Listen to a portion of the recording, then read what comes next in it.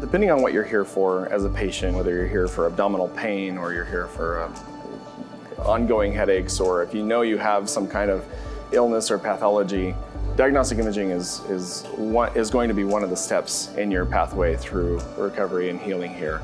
A lot of diagnostic imaging, when the general public thinks about it, they think x-rays, radiology, radiation. MRI doesn't use any kind of radiation, or at least not any kind of ionizing radiation. It uses magnetic fields and radio frequencies. It's a very high level of magnetism that alters your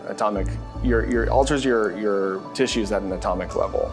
So generally, when people think of MRI, they think there's a long, skinny, small tube that we're going to shove you into, and you're going to have to stay there for a long period of time, and it's going to be extremely loud and uncomfortable.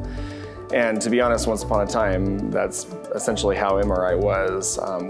With technology changes, we've been able to recreate that experience. And so our new MRI is wider than our older technology. We have air conditioning that runs through the unit to keep the patients cool. It's part of the radio frequencies that we use in imaging creates heat. And this is not new technology, but we've got mirrors that we clip onto the patients over their eyes so that we can direct those mirrors to either be looking down out one end of the bore or out the other end of the bore.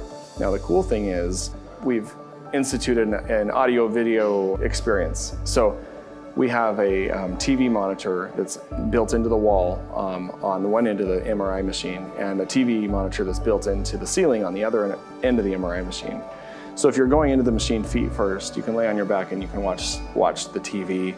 We have preset scenes, or you can even watch something on Netflix if you really wanted to.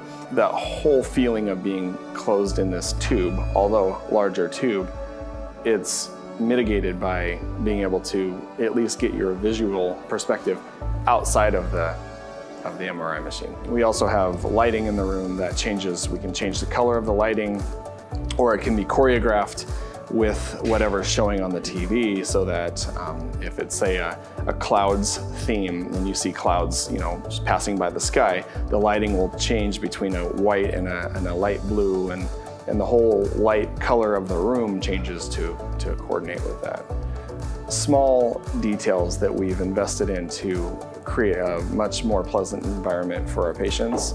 Claustrophobia is a big deal. A lot of people suffer from claustrophobia, whether they know it or not. Sometimes they discover that the moment that they're put into the MRI rooms. So this machine, this magnet, is very large. So we actually have it on the second floor.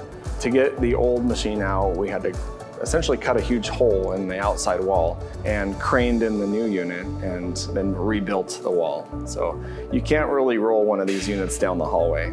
There's a whole laundry list of things that this machine can do technologically that our older technology that we replaced couldn't do.